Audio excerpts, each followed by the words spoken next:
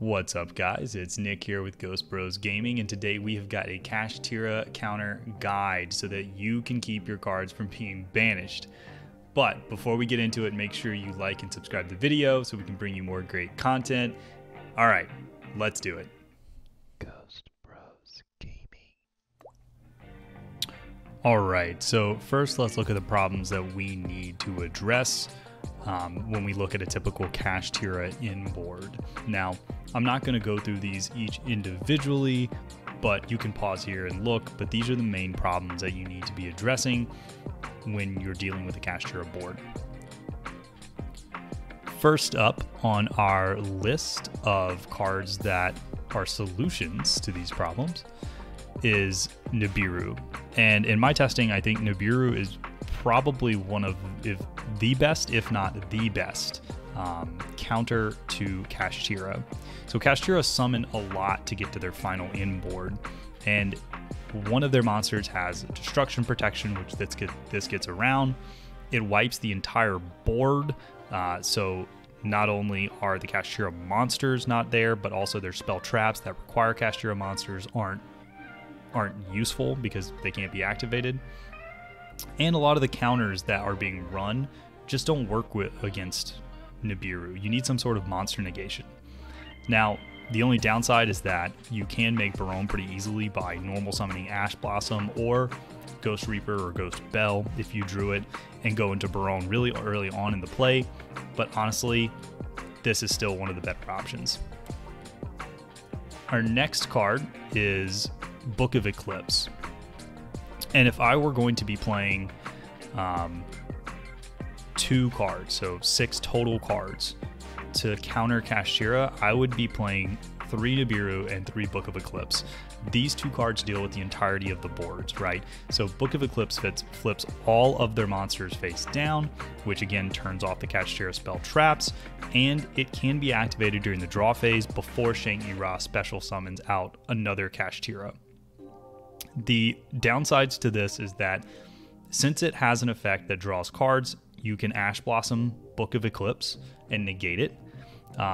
Some players were playing Forbidden Lance, which makes a monster immune to spell and traps, so they could potentially make their Arise Heart or their Shang-Yi-Ra immune to this. And if you do not remove the monsters by the end phase, the opponent's going to draw cards, which can be a downside to this. But honestly, if you don't remove their monsters, you've got bigger problems. So next up is Chaos Hunter. So Chaos Hunter is a really good card against this as well. I don't know if I would play it over Book of Eclipse or Nibiru, but it really stops their plays because Shang-Yi-Ra can't activate unless a card is banished face down. And so Chaos Hunter special summoning when they summon Diabolus can really just ruin their play. They would have to have 2 more level 7s, which at that point is going to be tough unless they drew a really good hand to get something out, like Big Eye to steal this or Dark Arm Dragon to pop this. And if you're playing Kashtira, this is a level 7, so it's also really good for your own plays. And on top of that, it stops Dimension Shifter. So if you're playing a deck that wants to keep things from being banished, this is amazing. The 4th card that I have is, it's like a hand trap Chaos Hunter, which we all know what it does, Artifact Lancia. It prevents things from being banished on your opponent's turn, which is good because it severely limits what they're able to do. It'll prevent Shang-Yi-Ra and Mindhacker plays. It stops Arise Heart's alternate summon condition, which means that if Shang-Yi-Ra has activated its effect, you can summon Arise Heart via any Kashtira monster. You don't need 3 materials, so you could just use 1 main deck Kashtira monster. And it doesn't need to be sent to the graveyard, which is huge in this deck because a lot of times they'll just activate Dimensional Shifter at the start of their turn or Dimensional Fissure, and so a lot of hand traps that need to go to the grave to activate aren't live. The only downside with this one is that next turn, you'll have to deal with the Kashtira monsters that Shang-Yi-Ra summons, and so you potentially do have to worry about some player interaction that they're going to have. And if they drew the trap, their trap is live. Ghost Reaper and Winter Cherries. I really wish this card was better than it is. It is good, but it does not stop their plays. They can still go into, say, like Raid Raptor, Arsenal Falcon to summon out the Barrier Statue, or they could, even if they had extenders, use Kashtira Papyrus to recover one of the cards that you banished and summon it, and then just keep going if they had the extenders. And so it can be good, but it's not always great. And you also need a copy of that card in your extra deck, which can get kind of expensive. Regeki and Dark Hole, a lot of people are citing these in matchups now. It is really good in that you can get rid of most monsters on the field.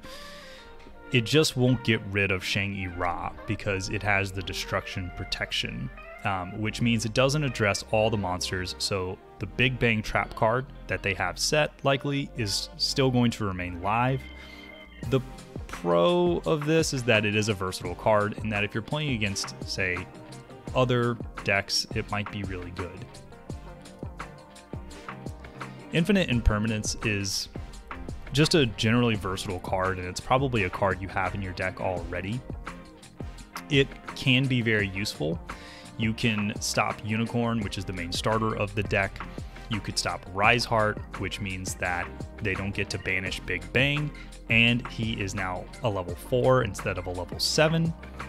And it can be used on a Rise Heart at the start of your turn so that all the cards aren't being banished when you're making your plays.